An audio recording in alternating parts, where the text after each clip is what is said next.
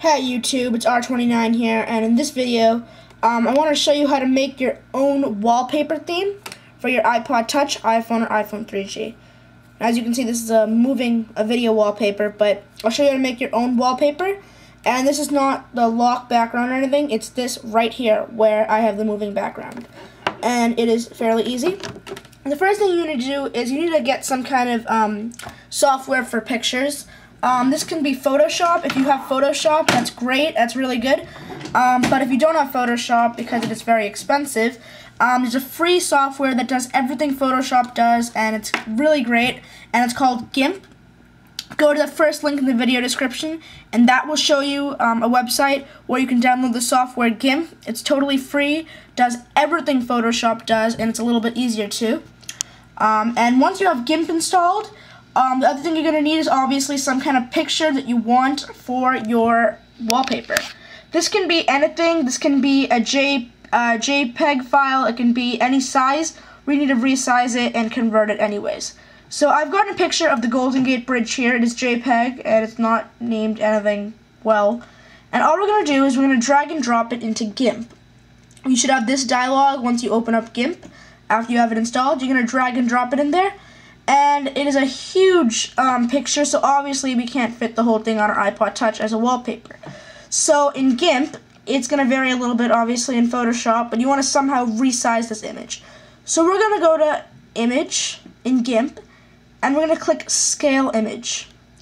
Now, in this dialog that pops up, for the width, which is the first one, we need to make this 320. So 320. And then what it does is it automatically changes the height so that it'll be proportionate to the picture, and that's not really what we want. So we need to click here and see it automatically changed it to 240. So what we need to do is highlight this number and click this little symbol right here. I'm not sure what it's called, but we want to click that. And what that will do is make sure that it does not change by itself. It'll do whatever we tell it to. So we're going to click 480 for the height, which is the second one. So it should be 320 by 480, and make sure this is on pixels, not any measurement or percent. So 320 is the width, and 480 is the height. If you know any other softwares that can resize pictures for you, go ahead, but make sure it's 320 by 480. Is the size, and then you can click Scale. And as you can see, it scaled the image. It looks small here because it's the picture was so big before that it's not zoomed in enough. But as you can see in the top, it should say 320 by 480. Once that is done in GIMP or whatever you're going to do, you're going to click File, and we're going to click Save As. And when we click Save As, it's going to ask us what we need to name it. And this is what we need to name it. We need to name it capital W A L L P A P E R. So wallpaper with the capital W. Again, capital W A L L P A P R. Now, the iPod Touch does not read JPEG, or it can't use JPEGs. So what we need to do is click Select File Type by extension. Click the little plus sign. And again, in Photoshop, it's going to vary a little bit. But we're going to go down, and we're going to click the one that says PNG Image. And then we're going to click Save. As you can see, it changed itself to wallpaper.png, and that's exactly what we need. We're going to click Save. And when it pops up with this dialog, again, we're going to click Save. And it would have saved another picture that's the exact size and format we need. So now we can close out of GIMP. And we need to make another folder that we can name whatever we want. I named it Golden Gate Wallpaper, but you can name it whatever you want. You can name it Arjun's Wallpaper, or whatever your name is.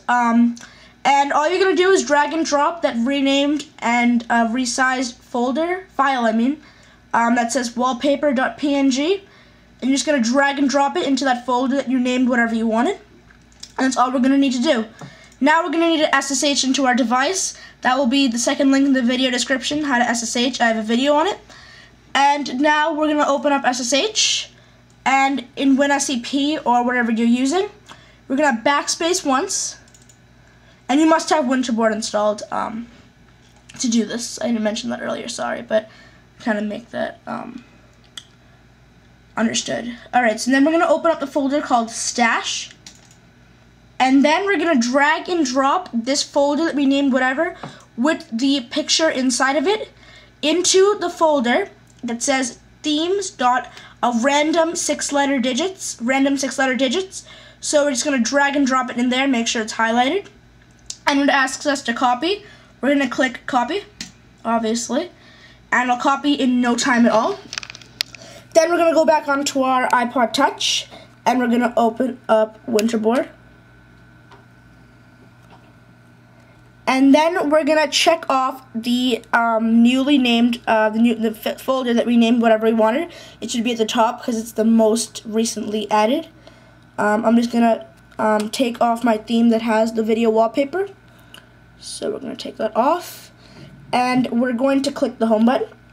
And it will be respringing our iPod Touch or your iPhone or iPhone 3G.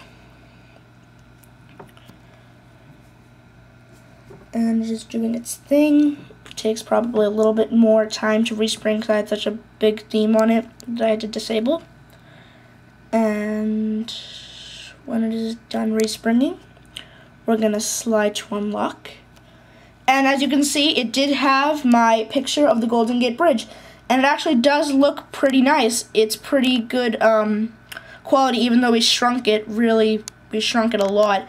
It still had its kind of its dimensions. It remained not too squat or not too like skinny. It remained most of its original size, or it's proportionate. It's almost proportionate. So yeah, guys, I hope you guys liked that. Please subscribe, rate, and comment, and I will see you guys later.